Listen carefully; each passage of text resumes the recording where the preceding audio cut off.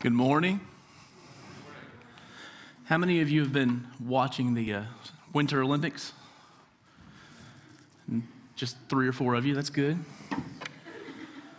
You know, the thing that I love most about the Olympics is how they light the torch in Athens and they run it all across the world before they light the torch at the Olympic Games.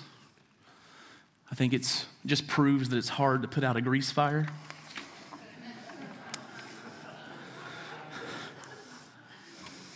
Right?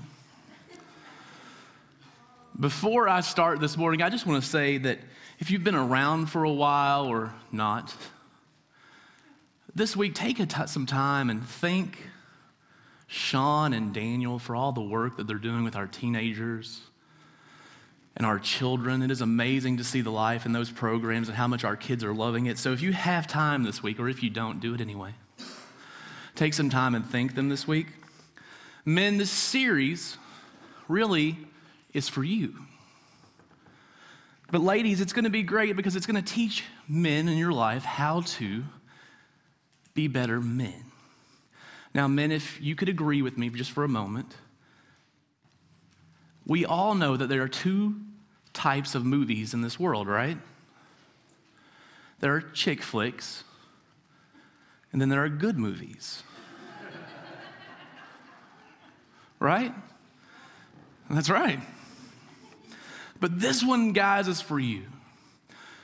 Because I think if we're really going to solve some of the problems in this world, in this country, it's going to take some men standing up and leading their families closer to Jesus. Leading them to where they need to be. And I believe that God is going to do something amazing and radical in the lives of our men during this series.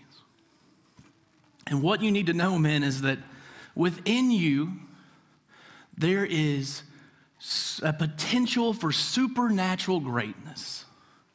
Inside each and every one of you, there is a potential for supernatural greatness.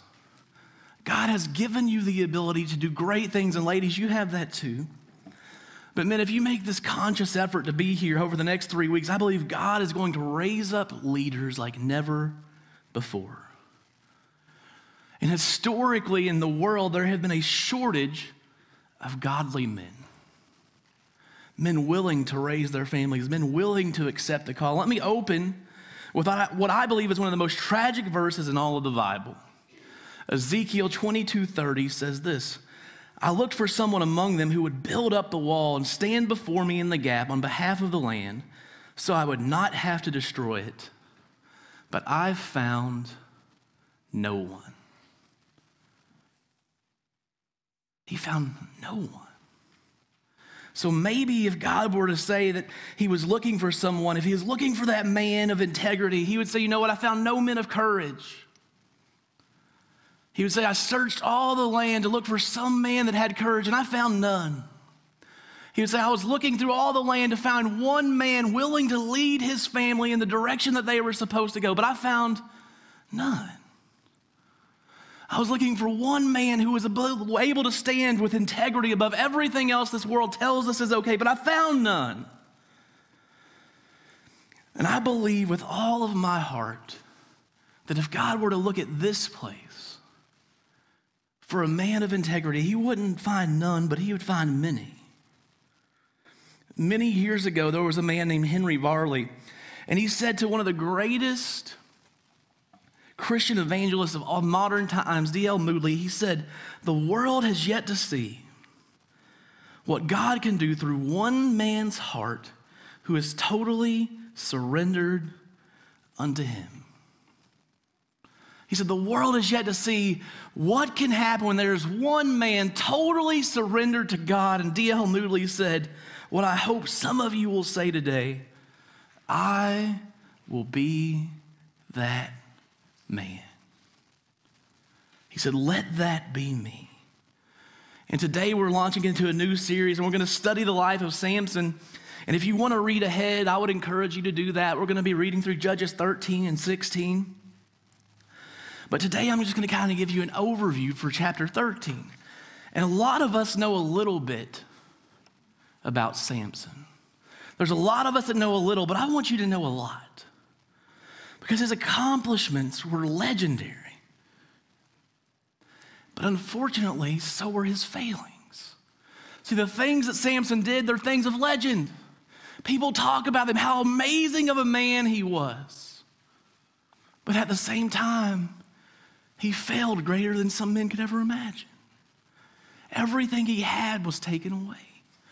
And what you need to know is that potential for greatness lives inside each and every one of you. But also that potential to fail lives inside each and every one of us. We make decisions every day that take us away from the potential that God has for us.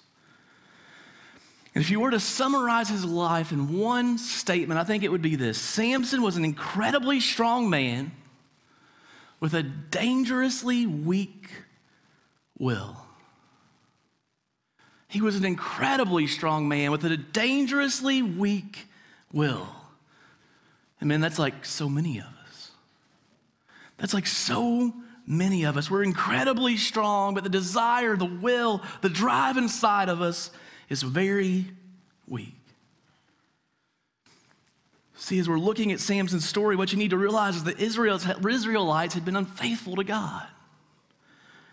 They were under the Palestinian or the Philistine rule, and they said, you know what, I'm going to raise up a man to deliver you from bondage. And an angel appeared to a couple and said, you are going to conceive a son. And she gives birth to Samson. And the Spirit of the Lord stirred within him from a very early age. God came upon him in supernatural ways. And in chapter 6, he said that I want you to live by the Nazirite vow. So what is that? What is the Nazirite vow? And it was a way that a non-priest could make vows to be set apart from God, to be set apart for God, for the work of God. He said, you know what? I'm going to set myself apart. Even though I'm not a priest, I'm going to set myself apart for the work of God. So what vows did you have to take? Well, the first vow was you had to take that you couldn't get drunk. So no Coronas, no margaritas, all that's beside us. And the second vow you had to take is that you wouldn't touch dead things. For some of us, like that's easy. And the third thing is you couldn't cut your hair. And when we think about Samson, we think, well, I wonder what his hair looked like. And I guarantee you, even though it was long, it was not a mullet. Those have never been cool. But what's up with the hair? Why was he not allowed to cut his hair? And I believe it was because it was just like we saw last week in baptism. It was an outward sign of an inward change. It was an outward sign to allow people to know what was going on in his heart.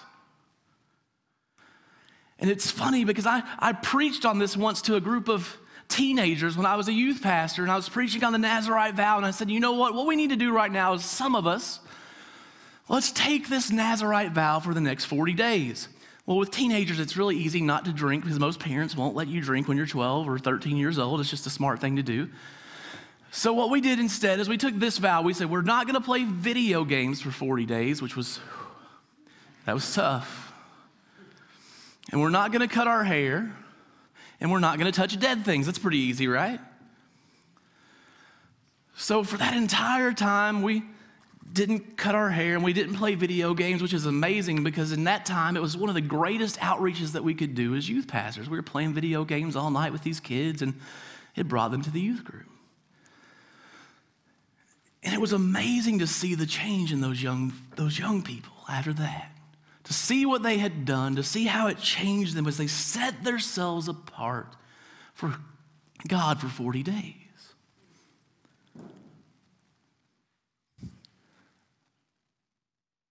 But just like baptism, that was just an outward sign.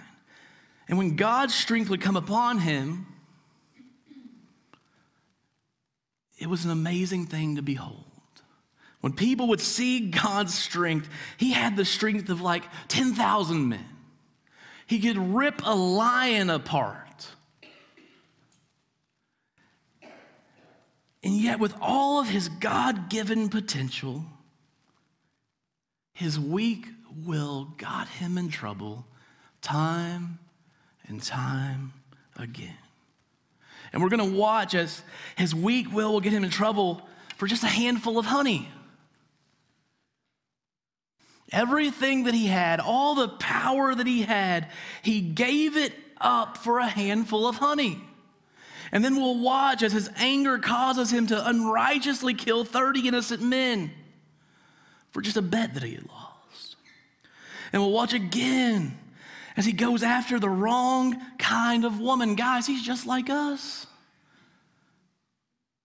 He has so much potential. But again and again, he squanders it away for something dumb. And I don't know how many of you men are the aggressive type.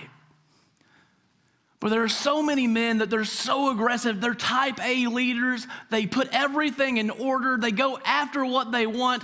At work, they're the greatest men you could possibly imagine. They go after it and they get it. And they go home and they sit on the couch and there's no leadership there. The leader at the office is not the leader at home. They set everything aside.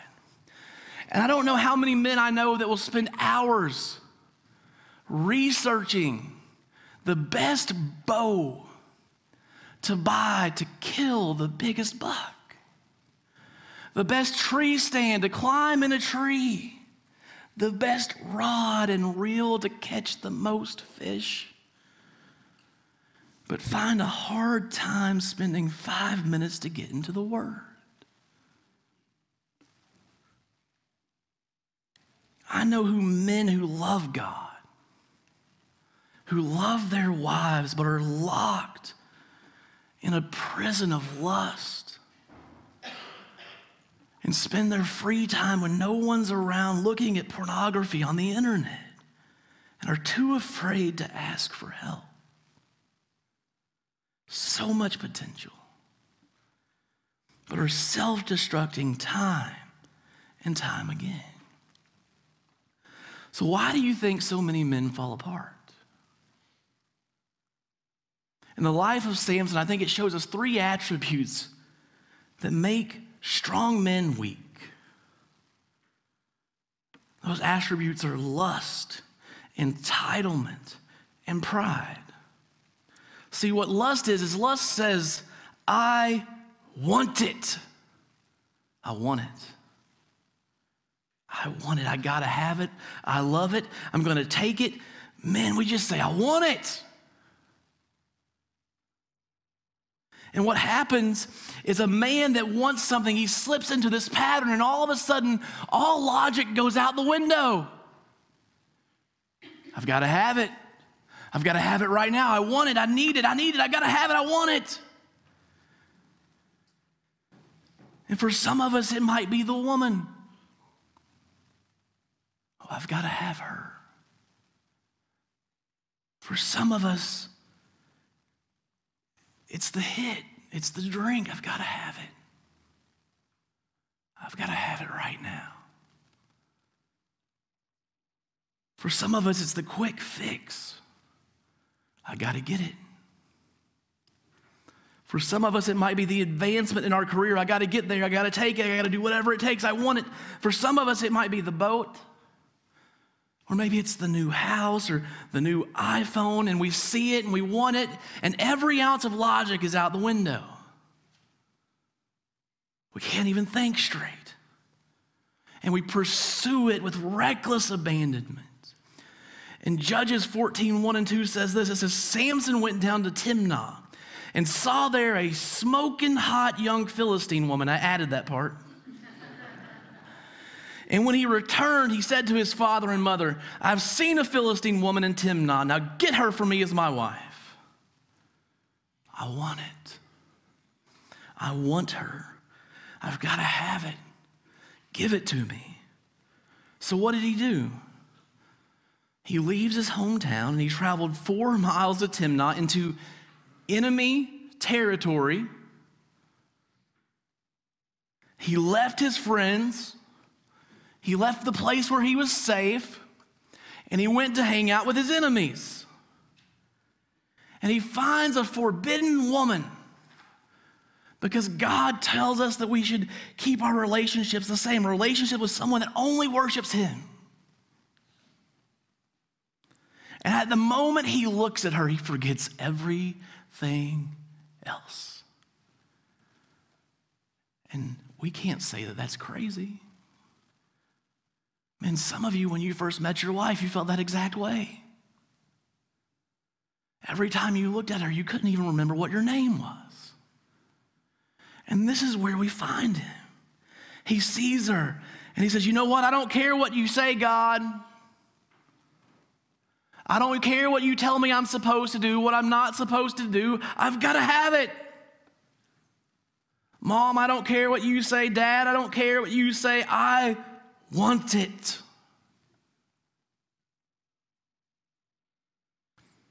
He says, I don't care how unwise it is. I'm a man. I do what I want. I want it. And over again, we can see that lust takes strong men and makes them weak. And the second attitude is entitlement. Not just I want it, but I deserve it. Oh, I deserve it. See, the spirit of entitlement, it doesn't just say that we want to have it, but it says, oh man, I deserve having it. I work hard. I've been slaving away. I deserve all of this. I deserve to have a few things. I deserve it. Some men in their marriage say, I deserve it. I live with that woman at home. I deserve whatever I can get here. I put up with her all the time. And we're going to watch as he gets this attitude. As he says, I deserve it. And he's going along one day, and a lion jumps out. See, some of you don't get really worked up about that because you've never seen a lion in the wild. You never just came upon a lion, and I have.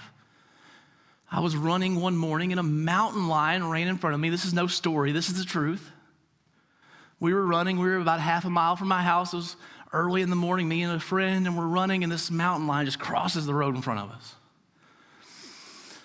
I stopped, and he stopped, and I looked at him, and I said, you saw that, right? And he was like, yes. So then there's this moment where you have to decide what you're going to do. Do you keep running or do you turn around and go home? Well, we just kept going because I had a dog with me, and I just figured I could feed the dog to the mountain lion and I wouldn't have to worry about it unless she's faster than me, and then I'm in trouble. But this is a big deal. This lion shows up in front of him, and David kills the lion. He rips it apart. Or Samson kills the lion and he rips it apart. So later on, he comes across this lion, this carcass, and it's laying there. I don't know what he's going to do with it, but it says this in verse 8. It says, sometime later when he went back to marry her, this woman, he turned aside. And that's when we get ourselves in trouble. Men, if you want to know when you get yourself in trouble, it's when you turn aside. Like when you're following God and you're chasing after him and you know the way that you're supposed to go and you know who you're supposed to be with in your marriage and you're going forward, but all of a sudden you turn aside and see something else. Instead of looking at the way that you're supposed to go and knowing where you're supposed to be, you turn aside. And that's where you get into trouble. When you're not following God, when you're not following the path that he has for you. And look what happens. He turns aside to look at the lion's carcass. In it, he saw a swarm of bees and some honey. He scooped out the honey with his hands and ate as he went along. Look, that's gross. I mean, that's nasty. Men, we are nasty.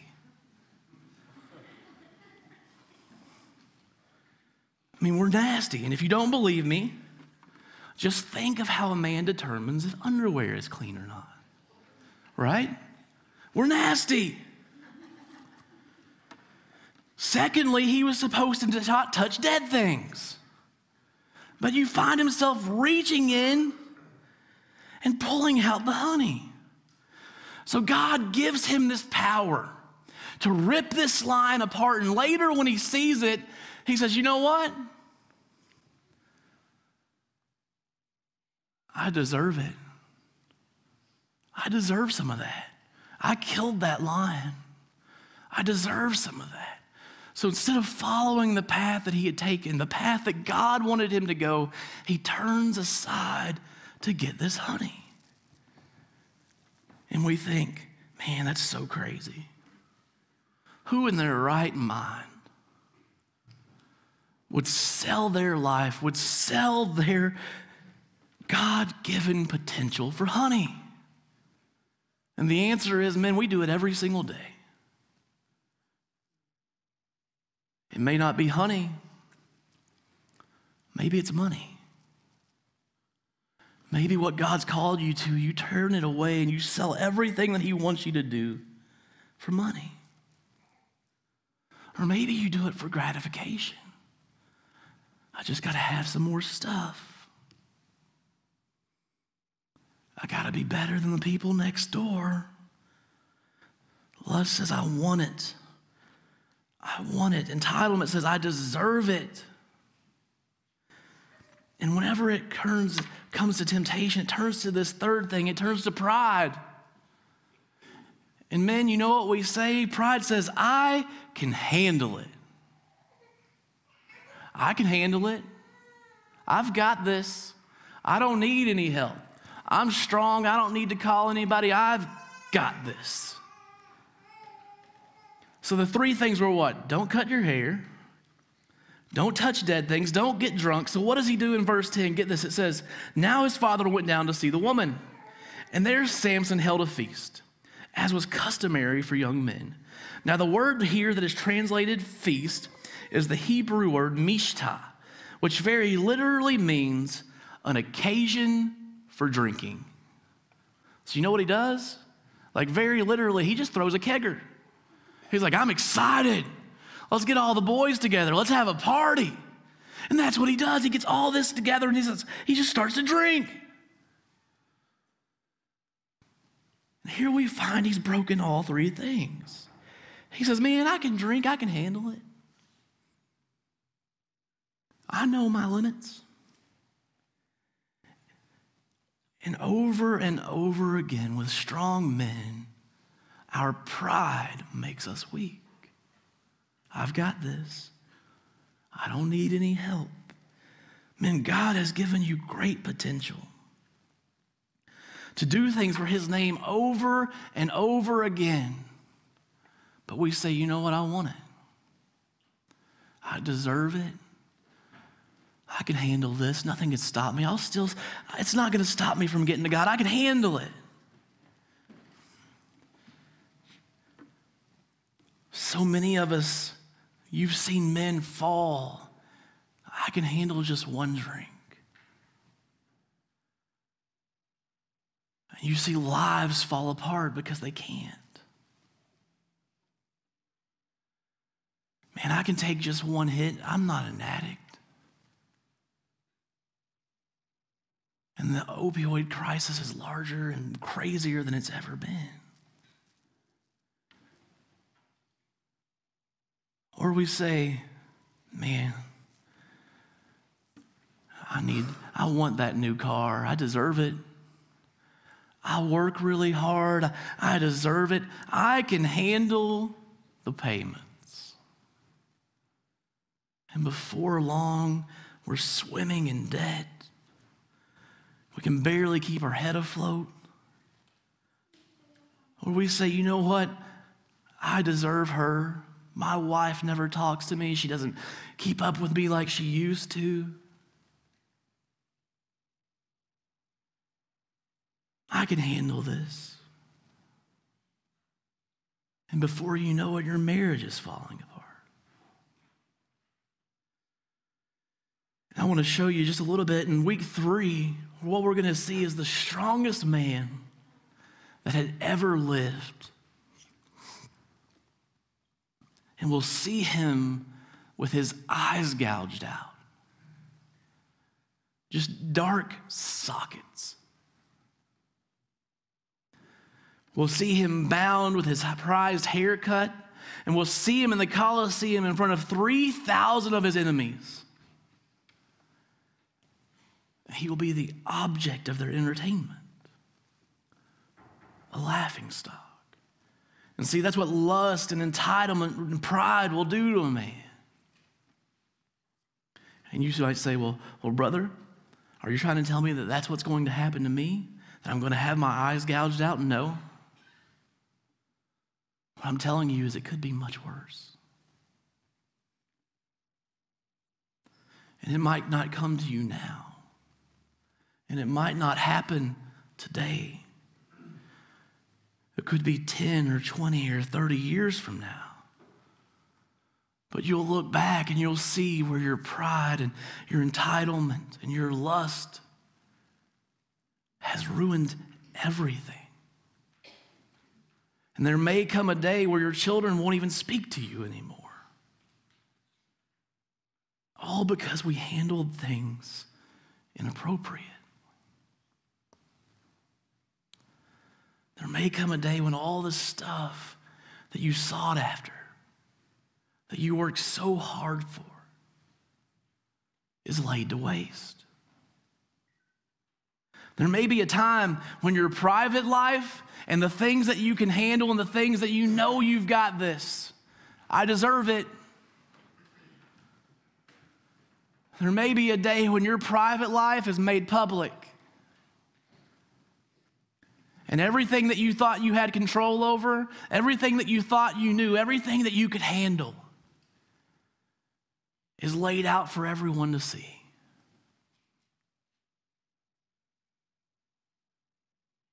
And all of a sudden, the life that you lived and the life that you worked so hard for begins to crumble. But we say, we've got it. I can handle it. But what I want you to know is it doesn't have to go down that road. You don't have to lose everything that you have. It doesn't have to go that way. If you're a Christ follower, I want you to know that there is great spiritual potential inside of you. There is a potential in you to do great things. And I want you to know that no matter what you've been through, no matter what you've done, no matter what you're hiding right now, you can still be great. You can still make a difference in this world. You can still be the man of courage, a man of spiritual strength. You can still defend the defenseless. Even if you never have been, you can still be a godly husband, a godly father, if you will stop trying to be strong in your own strength. Because here's the thing. Satan likes to make strong men weak. It is his goal to make strong men weak. But our God loves to make weak men strong. And our God is with you, and our God is for you.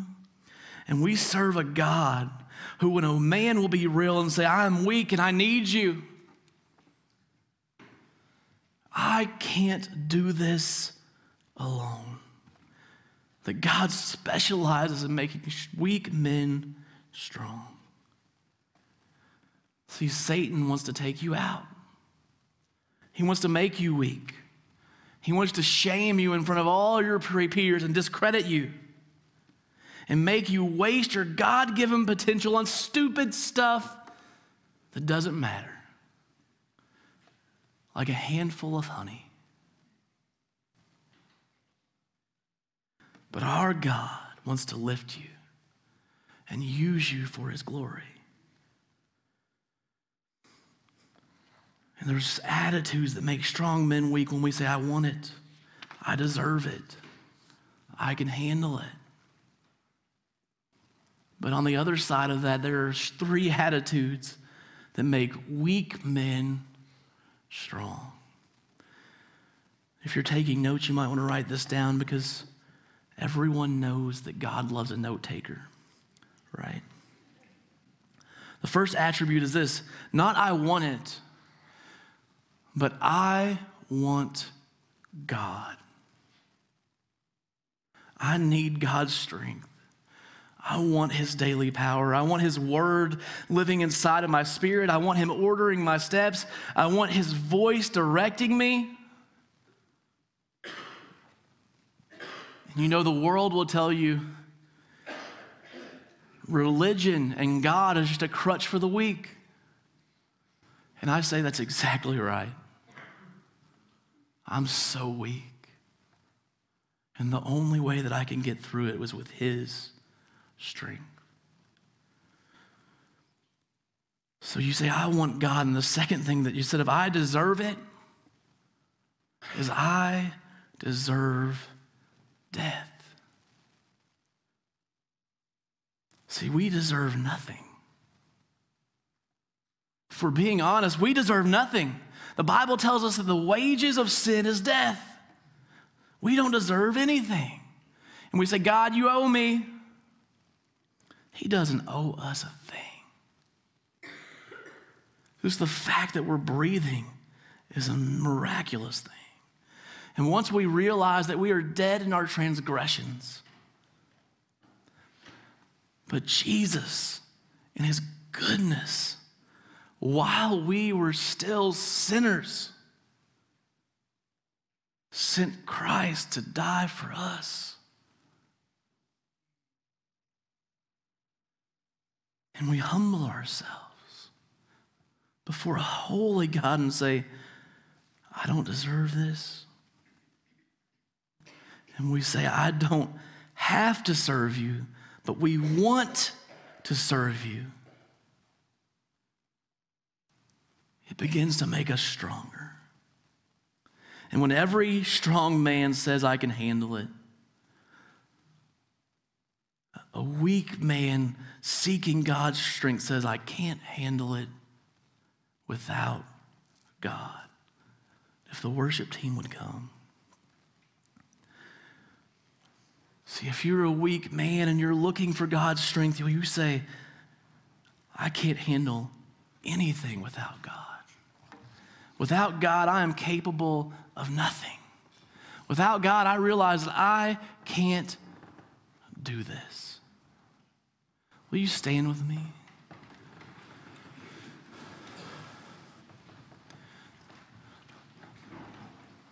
I realize that some of you here, men, you've been leading your families well for years. But I also know that some of us, we need a little help.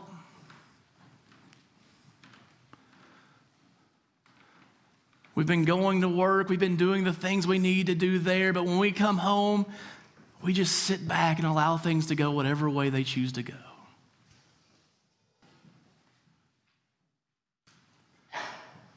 I certainly believe that what this world needs more than anything are fathers leading their children, fathers leading their households, turning our country and our families back to God, one family at a time.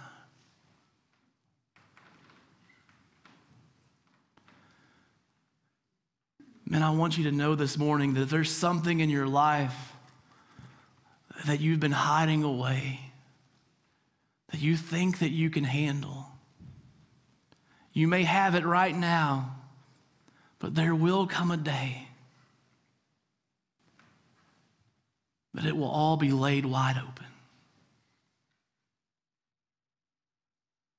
It's time to realize that it's not a weakness to ask for help.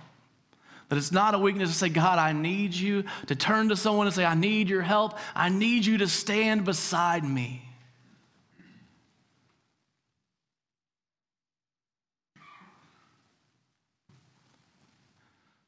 if we want to change the future, lead your kids to Jesus. Here in a moment, I'm going to pray. The worship team's going to play. I want to give you an opportunity this morning. If you're with us this morning, first and foremost, and you've never given your life to Jesus, you've never accepted him as your personal Lord and Savior, then I want to give you that opportunity this morning. You can come and you can meet me here and we will pray. And if you want, we can baptize you here this morning. And secondly, men, maybe you're starting to realize that you need to step up your game.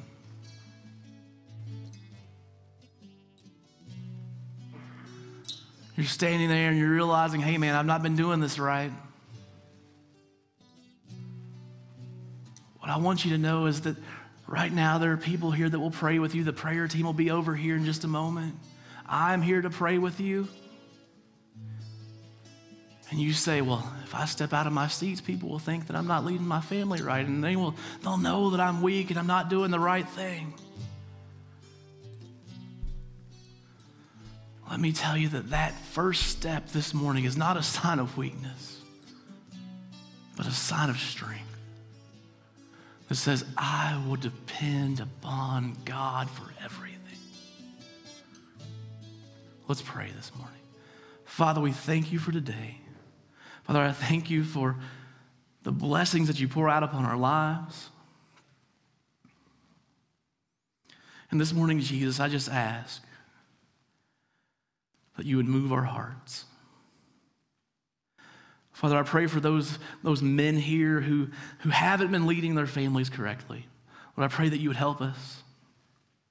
Give us strength. Lord, allow us to depend upon you. Allow us to realize that it isn't weakness to ask for help. And Father, I pray for those of us here that have something that they've been hiding in the dark corners of their soul, in the quiet times. Lord, I pray that you would help them to give those up before it lays their life to waste. Lord, this morning I pray that in this place, that you will raise up godly men who lead their families, who lead their workplaces, who say, you know what? I, with God's help, am above what this country calls normal. Lord, help us to be a catalyst to change in our city, in our county, in our state. Lord, let it start here. Lord, we thank you, and it's in Jesus' mighty name we pray. Amen.